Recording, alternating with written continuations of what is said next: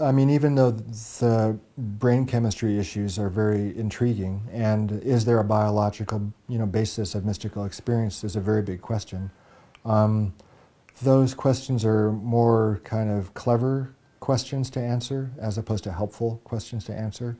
And philosophical. And philosophical, yeah, the mind-brain thing and the spirit-body thing and those kinds of questions are important. And I suppose, although there's no guarantee, if there were some biological correlate or even some biological basis of mystical experiences, that might make the study of those states a bit more up and up and more open to everyday discussion.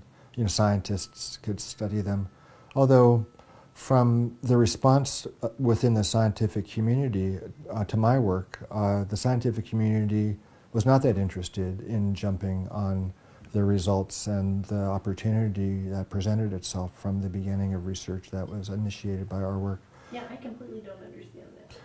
Well, That's another story. Yeah, well, I mean, by its nature, the scientific community is conservative.